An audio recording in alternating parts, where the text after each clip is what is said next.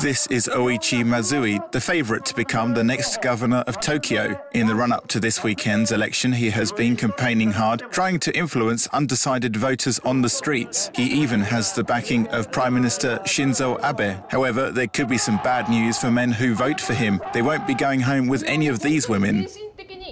It's because this women's rights group say they will not have sex with men who vote for candidate Masuzoe, and it's not a small group. 2,800 women have already signed up. They claim he is a chauvinist, following a series of negative comments he made about women. In an opposition politician's blog, he was quoted as saying women are not equipped for national politics because of their menstrual cycle.